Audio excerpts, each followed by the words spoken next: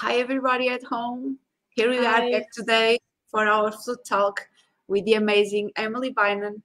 Thank you so much for accepting our invitation. It is with great enthusiasm that we welcome you here today.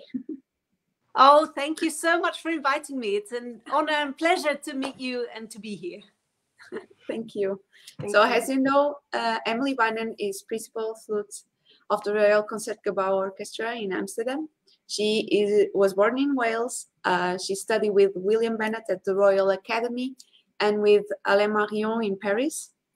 And Emily performs regularly in concerto soloist and also as a chamber musician and in orchestra also. And she recorded a lot of solo discs to date.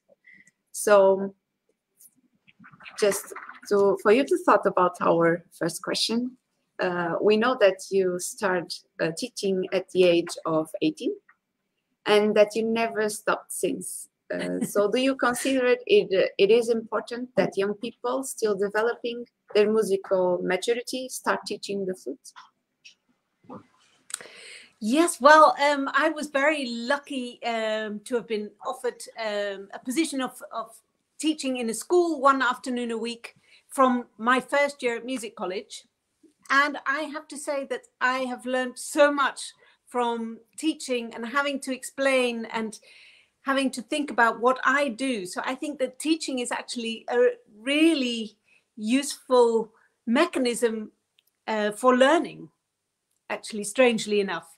And I think maybe it's like, I mean, I don't have any children myself, but maybe I've heard friends saying, you know, if you wait until you're ready to be a parent, then you'll never have children. So maybe it's something similar with teaching. Yes, I think it's a great privilege to have someone's future development in your hands. It's a huge responsibility, but I think it's also a wonderful learning experience. So I would encourage everyone to teach and share their knowledge, really. Yes, thank you. So what do you love most about teaching? Gosh, I've had wonderful teachers myself, and I love the possibility to pass on what I've learned and to hope to be some sort of inspiration in the way that my teachers have inspired me.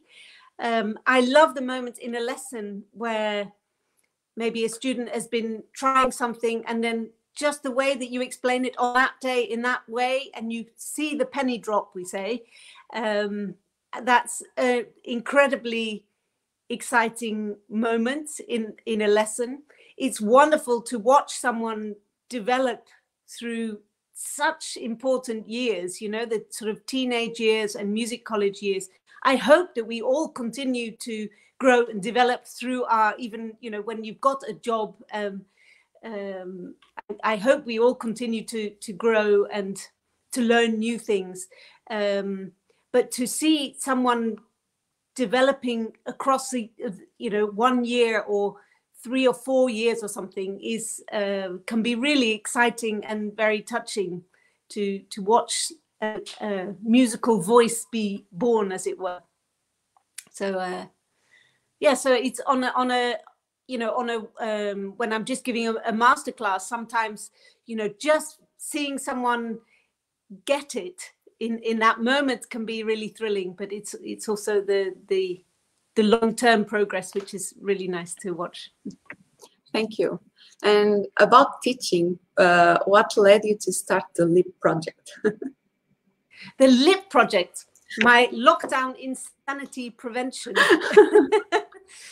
Well, the title says it all, really. I mean, initially, when my orchestra, well, when cultural life in the Netherlands and everywhere else stopped, we had 10 weeks where we weren't playing in the orchestra. We couldn't get together to even rehearse,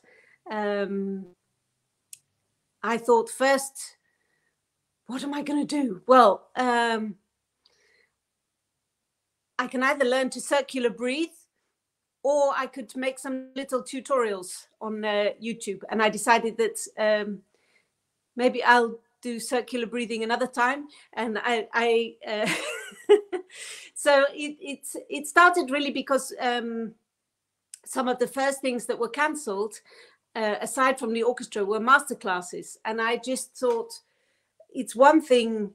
I mean, everyone struggled during the lockdown. It was horrific for everyone, but I think maybe mostly so for students who have, you know, decided to start on this path of becoming a professional musician, and suddenly all the lessons are online, and suddenly the you know, everything fell away. What can I do for this generation, for the young students whose the masterclasses that I had, which were cancelled? How can I help these students? How can I reach out? And I've got a terrible internet connection in my practice room, so online teaching was not a possibility. But I thought, well, I could record some thoughts about various technical issues or some orchestral repertoire pieces. So I just, one morning after breakfast, I wrote down a list of the 10 things that I teach most often in my master classes. And I thought, well, maybe I just make a little 5 or 10 minute video about when you're playing Brahms 4, these are the things that I listen for and this that I work on. And maybe it's useful for someone else, but in the first instance, it's helpful for me to keep me busy during these, because I always need to have a sort of project. So this is how it all started, really. And I wrote down, you know, 10 things, like, you know, vibrato and Brahms 4, I don't know, all these breathing, and made myself a little schedule so it would keep me motivated. I got a deadline. I've told everyone, you know, when I started, I had 17 followers on YouTube, and I checked this week, I think it's 6,500 I have now. So it's obviously reaching people, and people are finding it useful. So that's really nice. But in the first case, I have to say, it was really to keep me motivated and interested, and to have something to do, constructive. Yes, and it was an incredible idea for us. Yeah. Glad you liked it.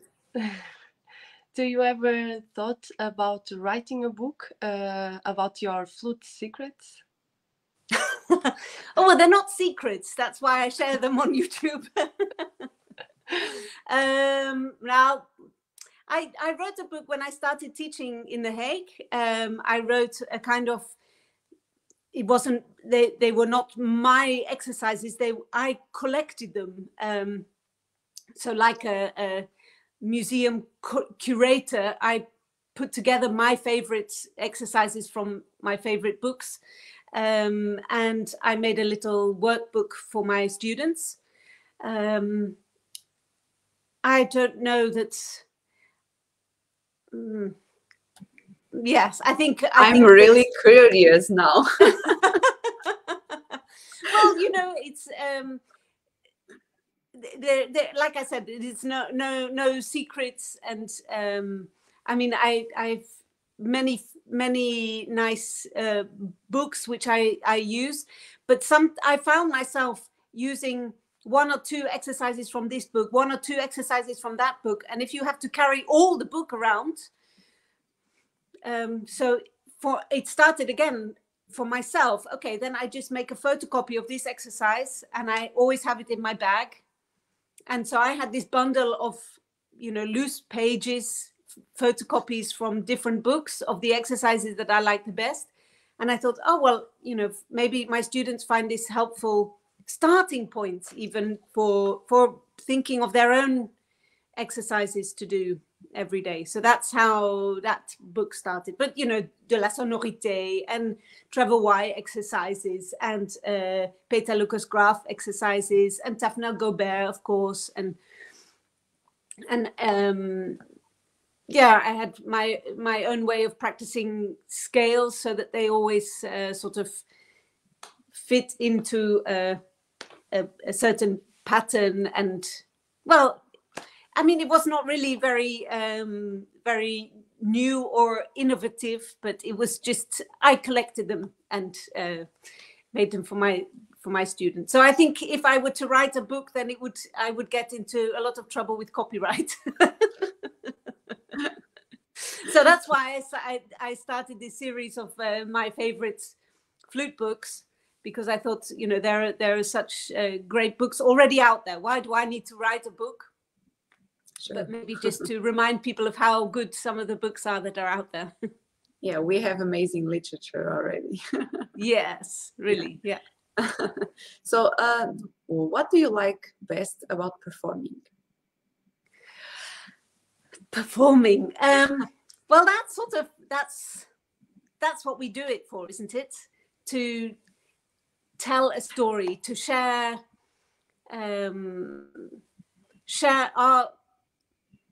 how we see a piece.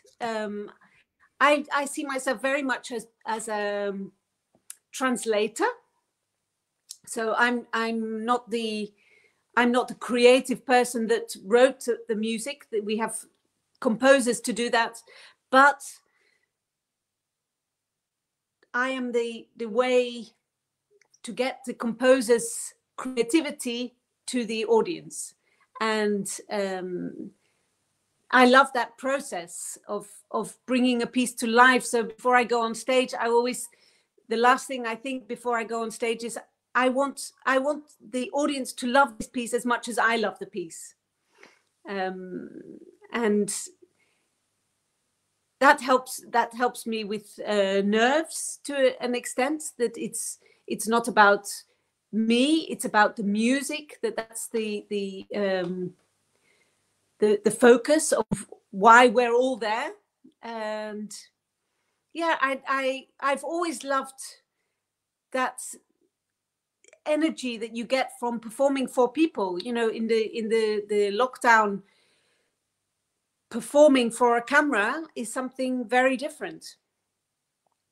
I think this conversation, I don't know how many people are watching us now today, but it would be a very different sort of energy when we could see all those people and be in the same space as all those people. I think in a concert, there's a very special energy that happens from whether it's 30 people or 3,000 people, all listening to that same music happening at that point in time, that sort of concentrated energy, which is such a magical experience. And I think we've all realized that a live stream concert isn't quite the same experience for the performer and for the listener. In a way, it's been wonderful because we've been able to hear live streams of concerts happening on the other side of the planet that we wouldn't physically be able to get to. So it's obviously got some huge positive aspects, but it's not the same as being in the concert hall, is it? For me, anyway. No, it's not. Yeah. So we want to know about how was your first experience with a professional orchestra? My first experience with a professional orchestra, I think it must have been the London Philharmonic Orchestra, and I was playing a Mahler symphony, and I was playing, I think, second flute. Okay. And I think I was called in at the last minute. And I remember being absolutely blown away by the sheer dynamic contrast. So I thought it was incredible how softly people were playing and how loud, you know, that this was so vivid. And it was as I remembered, it was not something that I can't remember whether it's a very long time ago. But I can't remember whether I was called in and maybe I was only involved in the last rehearsal, or maybe there was only one rehearsal. I can't honestly remember, but I remember sort of thinking, oh gosh, so that was the rehearsal, and now it's concert time. So that all happening very fast, which was quite thrilling, in brackets, terrifying. But just the sheer energy of hearing those waves of sound, and how huge the sound could be and how fragile it had to be. Of course, that's a Mahler symphony is, by its very nature, pushes those extremes.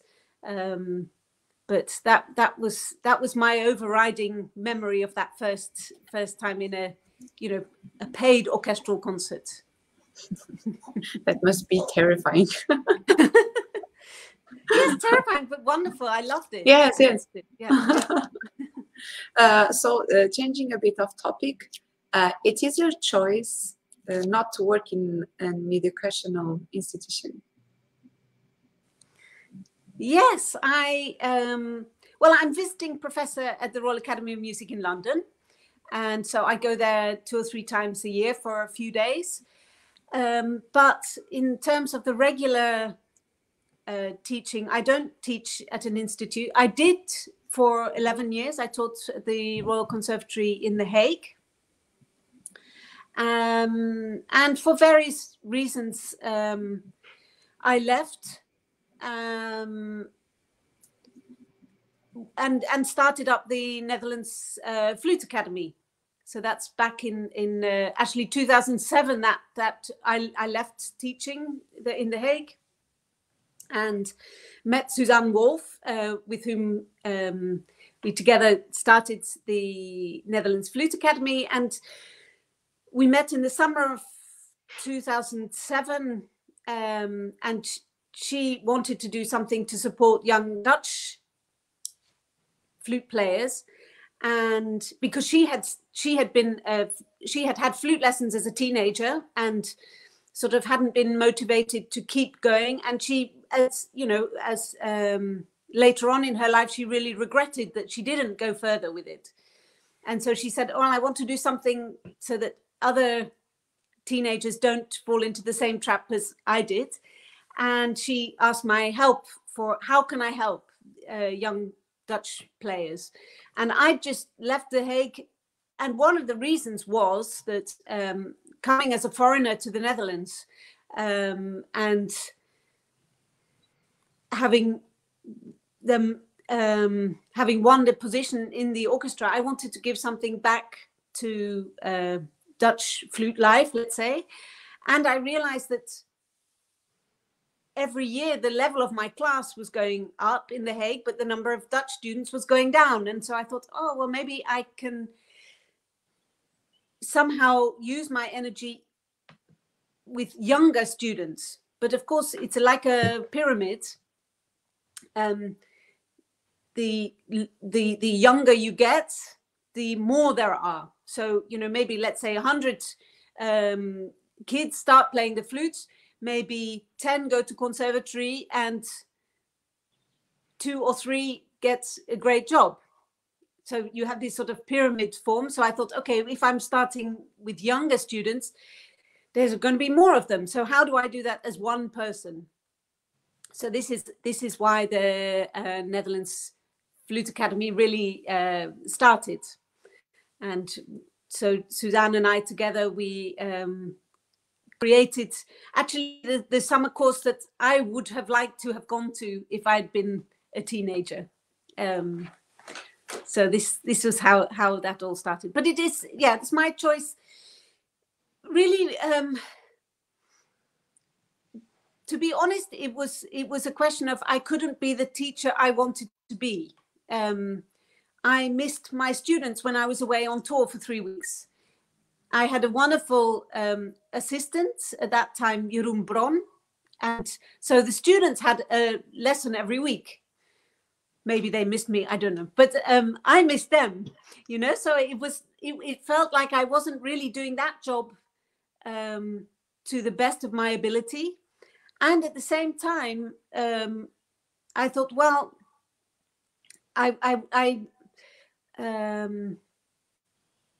maybe one day I will be a full-time teacher.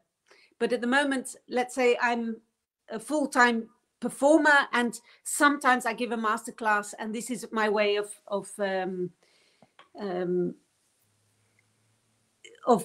fulfilling my passion for teaching, is one-off masterclasses, and it could be, you know, going to a conservatoire for 1 or 2 or 3 days, or it could be doing a course, something intensive, but it's not the week in, week out, year in, year out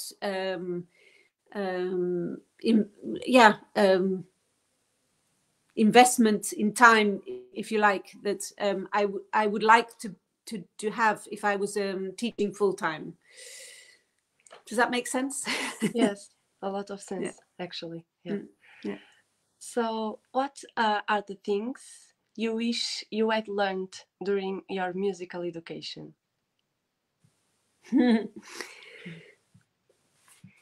Well, one thing I've mentioned already, circular breathing. I can't circular breathe, and I think I'm too old now to learn.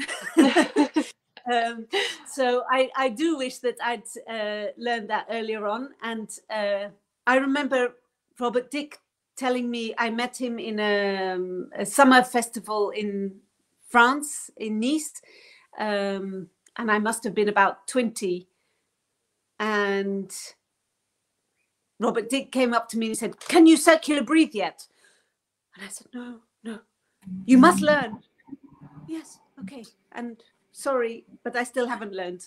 So I do wish I'd learned that. I also wish I'd learned to improvise, because I think that would be a useful skill to have. On a very, very practical, not directly connected to music, but I wish I'd learned to type, you know, because we spend so much time writing emails and, you know, using a keyboard, and I type with 2 fingers, which means that I spend most of my time on the delete button.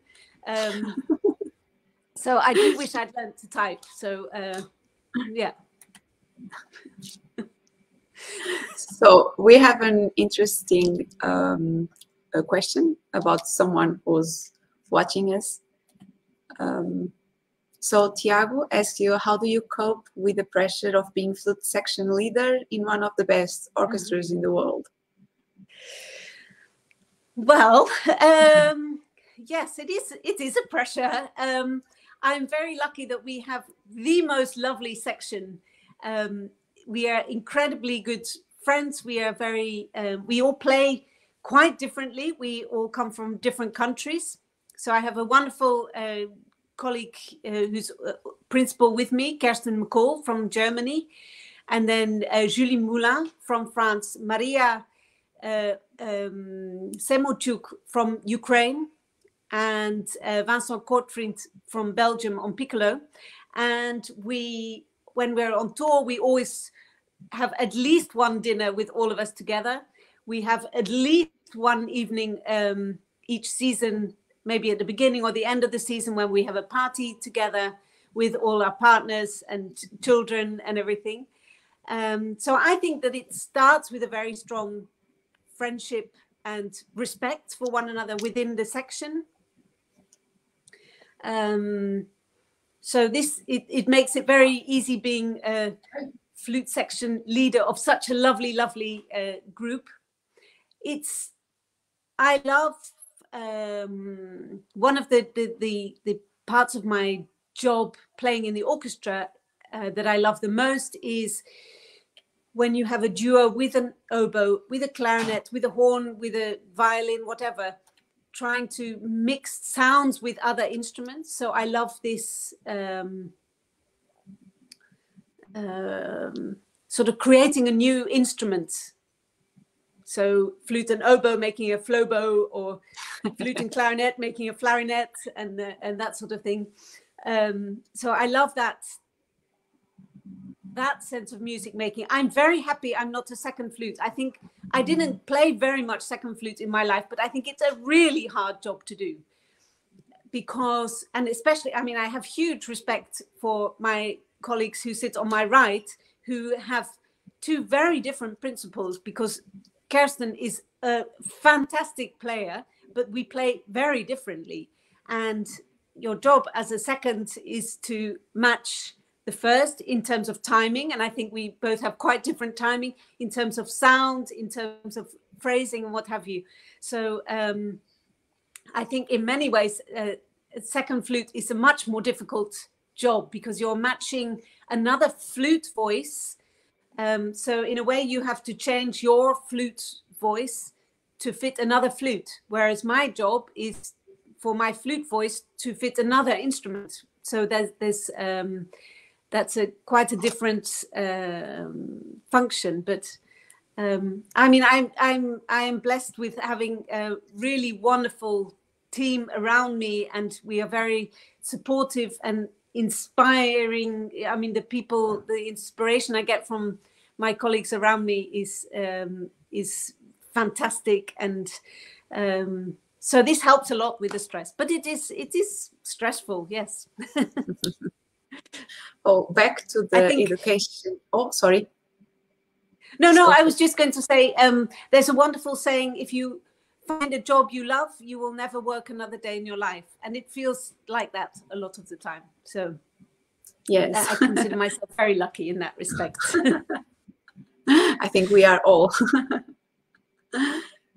So about again, the education, what would your advice be to a student who confessed to you that he wants to give up his musical career due to changes and the new insurgent musical world, and not exactly because of his technical and musical skills?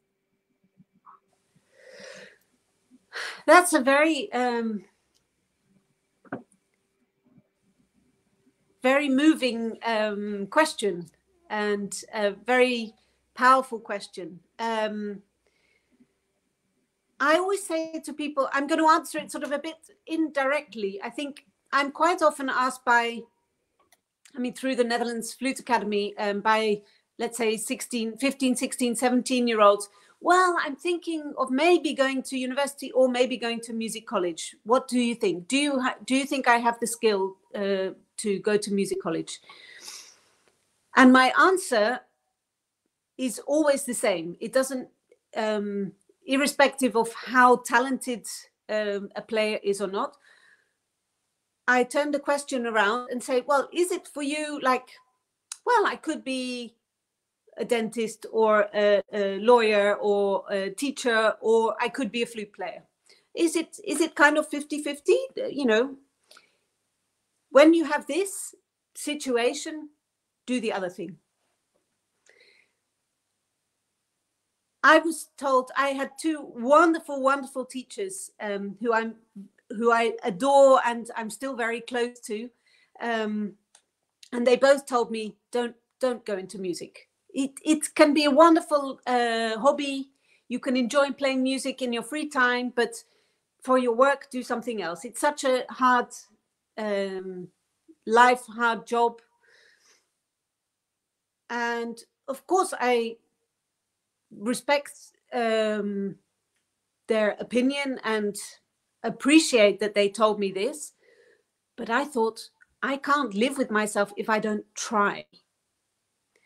So I'm going to, you know, I would be so, I could sort of, I had a vision of myself, you know, 20 years down the road doing another job, I don't know what, and thinking, oh, how would my life have been if I tried to be a flute player? Oh, I should have tried, you know, and I didn't want to have this feeling that I didn't even try, because it was something I really, it was a drive, a passion. I almost think, I've said it to colleagues at the entrance exams for conservatory, I think we should say no to everyone. And only the people who knock down the door and say, I have to come to the conservatory. only these people should be allowed in, because I think in a sense you have to have this well, it's known as the fire in your belly, you know, that you have to have this drive, this passion, because I think it can be a very difficult career. It can be very uncertain, and some people can cope with this uncertainty. Some people enjoy this uncertainty. Other people need more security and need to know that they have a monthly salary coming in, and that those positions are sadly becoming fewer and fewer. And this is maybe another discussion. Should there be more music in our society? Should there be more concerts? Should there be more orchestras? Then you need more audience. So then the audience needs to understand what they're experiencing. So we need more music education in schools. So that's another kind of topic. But so I think, in a way, the of course you need to have the talent. You need to have the dedication. Even with those two things, you need to have an element of luck, of being in the right place at the right time. You know, that a job comes up when you are ready to audition, that you feel that, you know, I mean, now we have been the same flute section, for example, in Concertgebouw for, I think, at least 10 years, and it will be another 10 years before anyone retires. So that means that if we all stay, there will be a fixed group for 20 years. It means that if someone's dream is to be in Concertgebouw Orchestra in the flute section, either something awful has to happen to one of us and that we are not there, or they get a long wait, you know. So if you can have dreams, and you can have the drive, you can have the ambition, you can have the talent, but there is always an element of luck. And I think that someone making the decision, you know, maybe when they're at music college, or maybe they've left music college and they think, you know what, this is just all too uncertain for me. This is not making me happy. Then I have only respect for people who say, you know what, I will keep my flute playing as something that I love doing, next to my job as a teacher, as a whatever. But it's never it's always something painful, you know, when someone has to make this decision. But so that's why I think that people should think seriously, carefully about going to music college, in the sense of, is this a real fire in my belly? Am I going to put everything into this? Or can I keep flute playing as something that I love doing when I have time? For example, my dentist is a fantastic bassoon player. And because in his career as a dentist, he's able to I'm not saying he doesn't work hard, but, you know, when he can arrange his schedule so that he has enough free time to be doing what he loves, which is playing bassoon. I have a CD of him recording fantastic playing, you know, and then he's able to manage his life in a way that he's fulfilled musically, and he has his day job and his passion, and they are two different things. My day job and my passion are the same thing, and I appreciate every day that this is a huge privilege. So yeah, I hope that's not too gloomy an answer, but I think in the end of the day, you have to be doing something which not which makes you happy, but which fulfills you. and there will be compromises you have to make, and to make that easier, more bearable. Yes, I don't really know where that sentence is going, but it's not always an easy career path. And if you're lucky and successful, there is no better job in the world. But there are also people who I know who are amazing players and who just haven't had, come second in every audition, for example. And then at the certain point, then there's more frustration. And then you lose your love maybe for your instrument or for music making. So a short answer to your question is that I fully respect and support an individual's choice to pursue their dream or their answer to where they hope their life goes, whichever way that goes. Yes. Sorry, that was a very long, rambly answer. Don't worry. Yeah. Thank you. So about this, do you think there is an age limit for getting a first job in an orchestra? First job in the orchestra, I'm presuming you mean a sort of a paid position. And I think that's less crucial than orchestral experience. So I would encourage everyone to get as much orchestral experience as if that's what they're aiming to do eventually. Youth orchestras, amateur orchestras, university orchestras, conservatoire orchestras, conducting students, put together orchestras, any orchestral experience you can find. This is the most crucial thing for me.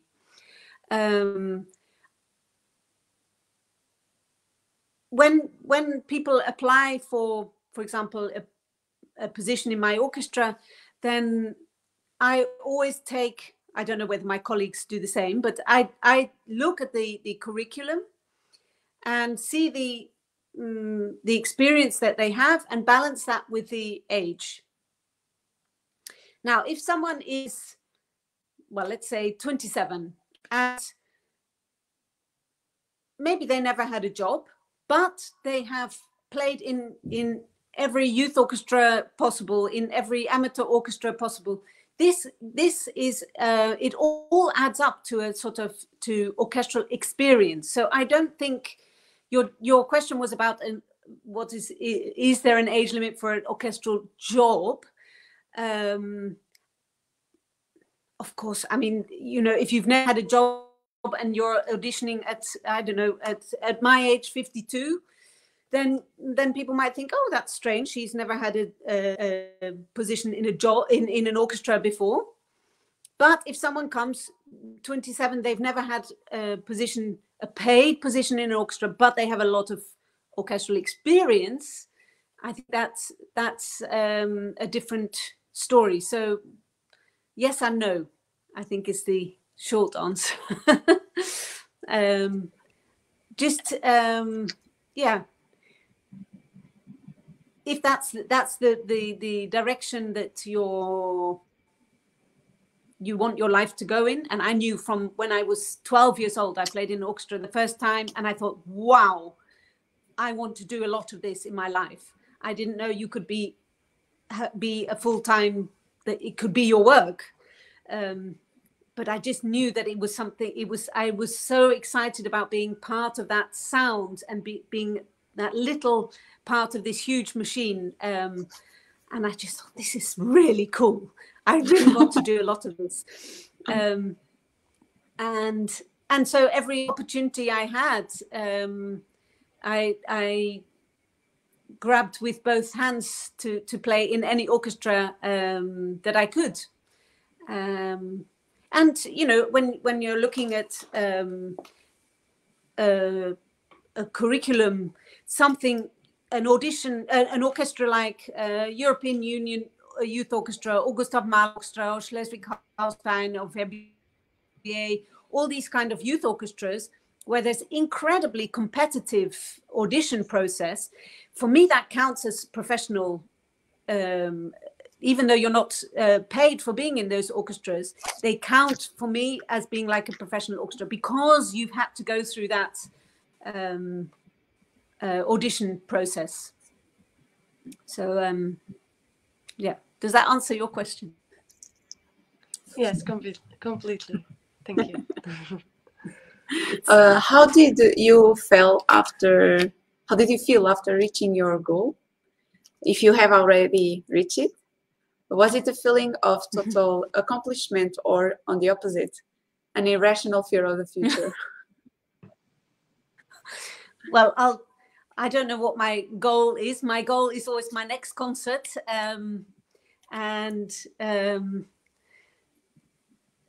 Yes, it's I mean, I was, of course, very fortunate. I was 25 when I won my position in the orchestra, and I love it as much today as I did then, and I feel as lucky today as I did then. And I think my goal is to keep doing this to the best of my ability for as long as I can. So in a way, I haven't reached my goal, and to be doing what I'm doing today, next year, or in 5 years' time, or in 10 years' time, is that's really my goal, because I really do love what I do. And like I say, you know, find a job you love and you'll never work another day. That is a motto which I believe 100%, because I'm still surprised that people want to pay me for doing something that I love so much. But the payoff is that it's very, it's almost a way of life, I would say, more than a job. So it's very, no, I don't only mean time consuming, but it's almost all consuming. It's affected major life decisions, let's say. Yes, it's so what was the question about goals? Yes, I'll let you know when I get there. Because my goal is to just keep doing what I'm doing for as long as I can, because I love it so much. Thank you. So sorry. We want to know who inspires you the most in life. Oh gosh, who or what inspires me the most in my life? Well, I mean, in musically, I have to say I am surrounded day in, day out by the most amazing musicians in the Concertgebouw Orchestra, which are constantly inspiring me to push myself further and to be better, and to to add to the vitamins and the passion that is the Concertgebouw Orchestra. We have incredible conductors and soloists that come every week to work with us, and that is a constant source of inspiration. I think so. The musicians that I surround myself with, my duo partners, my sister and my long-term piano duo partner Andrew West, are incredible musicians to work with, and so they are a constant musical inspiration. Yes, I think I love surrounding myself with interesting people who make me think, who push me, who are, you know, on a path to growing, to developing. So I think people, friends, family, are my biggest inspiration. I think the people around you, that is colors your life so much. So I try and surround myself with the most lovely people, and I'm very lucky in that. Thank you. So Tiago made another question, and he says that you spoke about emotions and showing them to the audience. What are the thoughts on becoming emotional during a performance, but not letting your emotions affect the technical issues of what you are playing? Where do you find the balance?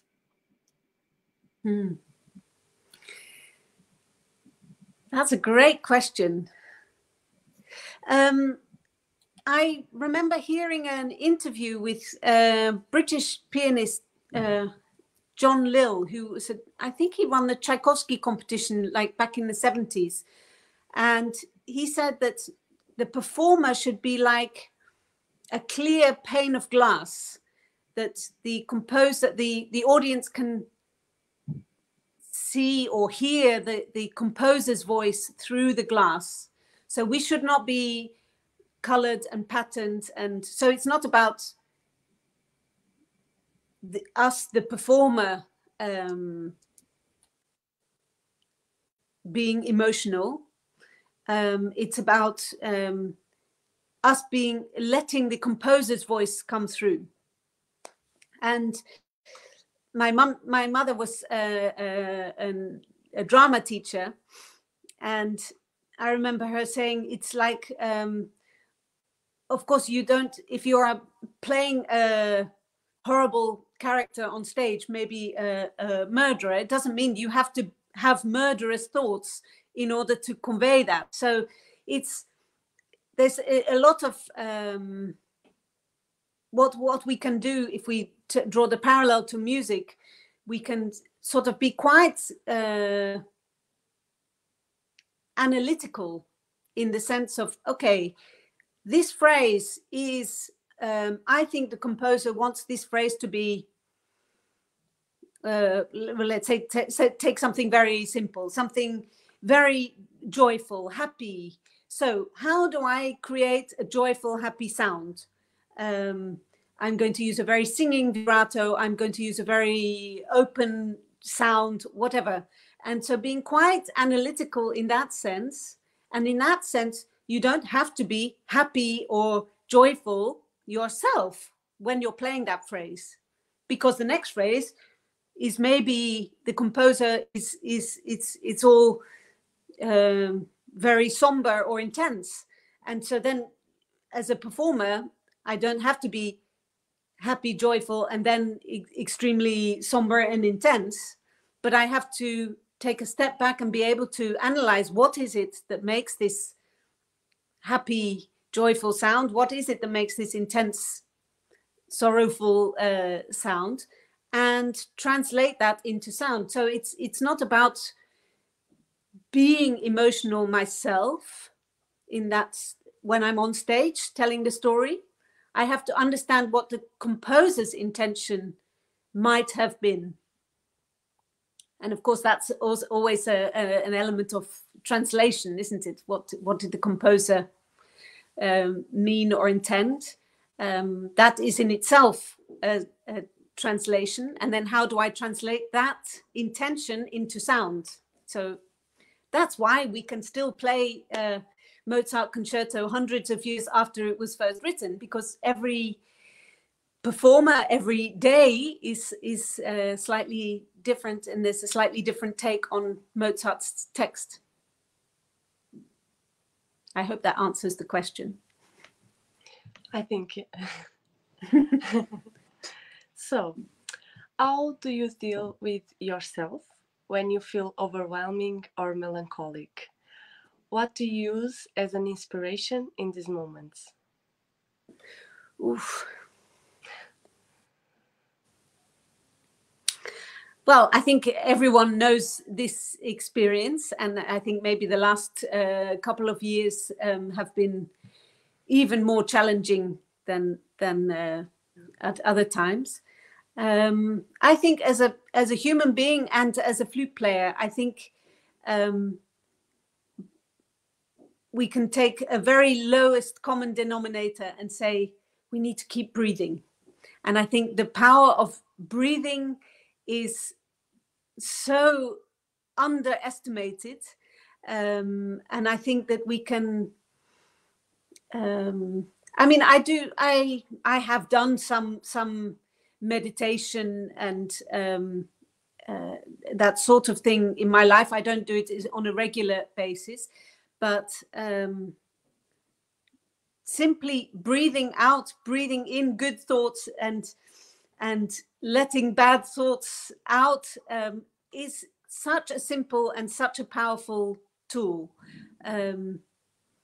So I do yoga on a very regular basis, and that's very connected to breathing. It's breathing forms the if I can't sleep at night, I do breathing exercises. If I'm anxious before going on stage, which is always, then I do breathing exercises. So I think that the power of breath, of fresh air, you know, going for a walk can do wonders. It's a glorious sunny day here, but even in the rain, you can still breathe. Yes, a very simple answer. Breathing. Thank you. I think it's my time, right? Sorry. So how did the idea of Project Paloma, your CD that was released in September last year, come about? Project Paloma, this started, the first 2 seeds of this actually were started a very long time ago, before you were even born. I started learning the Hindemith Sonata in 1984. And I remember taking it to my first flute lesson, and my flute teacher, Margaret Oganowski, said, well, yes, it sounds lovely, but it sounds a little bit friendly and a little bit cheerful. And do you know when this piece was written? Oh, yeah, 1936. Yeah, maybe life wasn't so very easygoing in 1936. Yes, maybe there is a darkness which I need to explore in this piece. Then a few years after that, I heard Frank Martin Ballade for the first time and was completely horrified and terrified listening to this piece. Oh, and that was written in 1939. And then Prokofiev Sonata, 1942, Dutier Sonatine, Chandelinos, Sancan Sonatine, Martinu Sonata, all this incredible repertoire that we have. And I started thinking, wow, this is incredible that all my favorite pieces were written in these years of war. And yet the flute is always, or very often, used to represent something like innocence or simplicity or peace, or in the orchestra, when you get the piece for After the Storm. Think of the William Tell overture, for example. We've had all the storm and the chromatic trombones, and then what do we hear? We hear the flute and cor anglais, and the sun has come out, and the birds are singing again, and the air is fresh, and there's the flute. And so these 2 things formed one hypothesis, thesis in my mind. This thought that through these horrendous years of the war, that so many composers wrote for this instrument, which is mostly used or often used to symbolize peace and innocence. And so and for years I've wanted to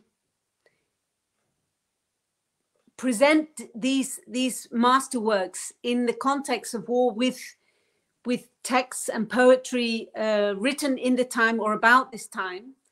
And I'm one of the musicians. There's a fantastic organization called Splendor here in Amsterdam, which is a collective of 50 musicians, which have a rehearsal and concert space, which we sort of, where we are free to program whatever we want. And I was invited to join this collective a few years ago, and I thought, aha, now is my moment when I can present this repertoire, the war years repertoire, with the texts, poetry from that time. And so I devised a series of 5 concerts, each based around a different region, geographical region. So the first volume was about Germany, Austria, Switzerland. That was part 1. So doing the Hindemith Sonata, Martin Ballade, the Karl Frühling Fantasy, Boris Blacher, and Hans Gaul, a piece for solo piano. And we presented the first concert in December 19, and someone in the audience said, but you need to record these for CD. And so I thought, well, yes, actually, I never recorded any of these big repertoire pieces. And this, you know, let's see if we can find a record company who is willing to do this. And Zephyr Records from the Netherlands was immediately excited about the idea. And so actually just the day before yesterday, I got home from recording the second CD, Prokofiev Sonata and Weinberg 12 miniatures, and that will be released in October. The first one is already released. And so we set up a website, projectpaloma.com, and so you can see the whole project, what we have planned for the future, and the concerts and the CDs. And so this is a kind of, yeah, something which started a long time ago as a little seed in my mind. And it's really exciting to get the opportunity to bring it to life. Yeah, that's amazing. Great. So now we have another question from a friend, flutist friend from Nigeria. Okay. So he asks, what will your advice to someone who wishes to be more of a solo flutist than an orchestra flutist? Gosh, I mean, I'm lucky enough that my work is very divided or very full and varied. So I have orchestra life, and I do a lot of chamber music, and sometimes I do solo things. To be honest, there was never my intention or my dream. So it's sort of the solo work that I do has, I mean, I wouldn't say it happened sort of by accident, but it was never my ambition. So I don't really know how to advise someone who wants to be a solo flutist. I think there are very few flute players who only play solo. I can only think of really very few. And if you take, I mean, 2 of the biggest names, if we say James Galway and Emmanuel Pau, and of course they also had an orchestral background. I mean, maybe this is not I'm not maybe the most well qualified to answer this question in a sense. I mean, I'm quite interested in why someone would want to only do solo playing, to be absolutely honest. We have some wonderful recital repertoire, concerto repertoire, but it's not in the same league in terms of volume as a pianist or a violinist or even a cellist. I would just put a little question mark. Why are you wanting to put all your energies in one direction? And I think that actually there's a lot to be gained from aiming for a broader sort of mix of repertoire in your professional life. So that's a sort of completely non-answer. I'm so sorry, but I just don't really know. No, but it's a good question. Yeah. But maybe competition could be a way, and getting management would be a way to aim for. But yes, I'm not the most qualified to answer that question. Maybe ask someone like Jasmine Choi or someone who is really doing a solo career. Yes, thank you. So I'm sorry, but we have to finish. Okay. But we have one last question for you. Yes. So any advice to young musicians who are beginning their career that you want to share? Advice to young musicians. Well, I think have a clear plan of where you want to be. Where do you see yourself 10 years from now? And it can be a very difficult, let's say you're 18 or 16. Where do I want to be when I'm 26, 28? It feels like so far away, but it will be here before you know it. And if you know where you want to be in 10 years time, well, I should be about halfway there when I'm in 5 years time. And that means that in 2 years time, I should be that far on the path. That means that next year I should be doing this. That means, okay, today I should be doing this. So it's a very clear way of motivating yourself, is to have a long career, a vision, a dream. And I would go so far as to say, if you are thinking in terms of an orchestral career, am I more a first flute player? Am I more a piccolo player? Am I more a second flute player? And maybe in the first instance, only going for the jobs that you think, no, I can really see myself doing that job. I know I could do that job. Rather than sort of saying, okay, I'm going to go for every single job that comes up this year. And, I'll see how they all go. It's all experience. Because every time you do an audition and you get a no, or you don't get past the first round, that hurts a little bit. Even if it's not a job that you thought you could do or wanted, or in a country you wanted to live in or whatever, it's still a no, and that hurts. So I would think carefully about where you want to be going for. I'd said to myself, okay, I'm not a piccolo player. I've done very little second flute playing in my life. So that's not where my experience lies. I had done a lot of first flute playing. So for the first 5 years after music college, I'm only going to go for first flute jobs. And if I applied for something and then I thought, no, actually, near the time I thought, well, no, actually, I don't want to live in that country, or the profile of that orchestra is not something that is really something I want to, I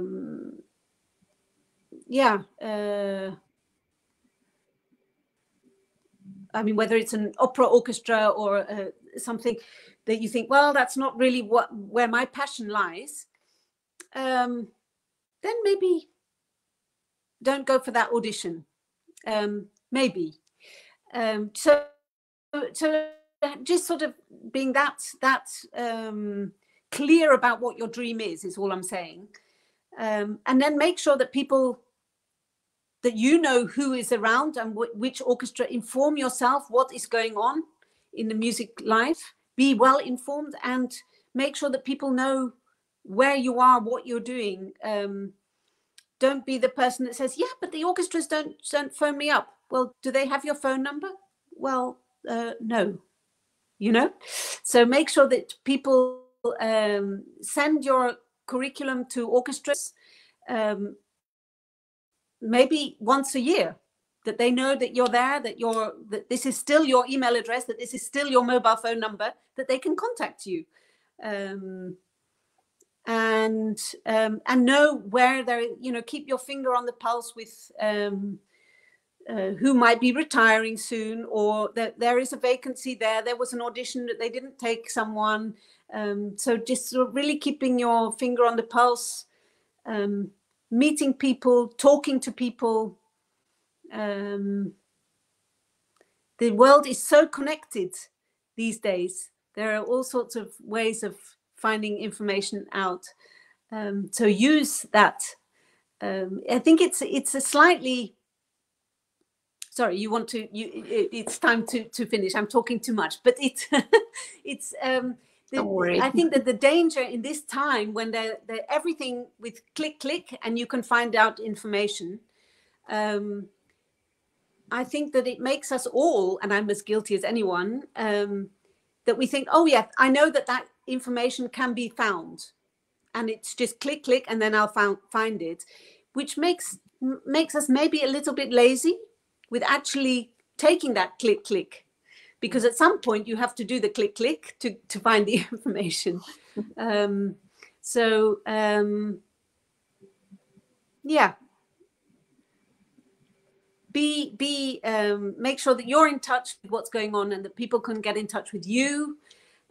People won't look for you. You know, I'm amazed that I've got a website. I've had a website for 20 years or something, and I'm still amazed at how many times people go through the orchestra to say, yes, we want to contact Emily Bynon. And they ask the orchestra, and I think, well, you can actually just put Emily Bynon in Google, and other search machines are available. But you can find my website. But people often don't make that step. It's fine, but it's just to show that you need to be as contactable as possible. And that means many different things in this day and age, but there's so much information out there, and use it. Yes. Thank you so much. Thank you. You're very welcome. It was lovely to have you here. Lovely to speak to you both, and I hope that I answered some of the questions. Some of them Don't are worry. very difficult. Don't worry. Thank you, and I hope to You're see very you welcome. again. Yes, Yeah. I look forward to it. Yeah. Thank Bye, you everyone. both very much.